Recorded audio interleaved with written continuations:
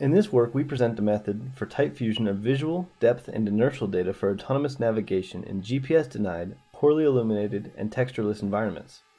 Visual and depth information are fused at the feature detection and descriptor extraction levels to augment one sensing modality with the other.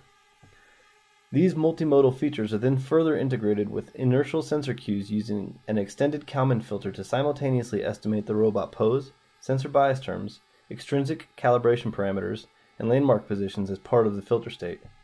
The proposed algorithm is to enable reliable navigation of micro-aerial vehicles in challenging visually degraded environments using RGB-D information from a Realsense D435 Depth Camera and an IMU.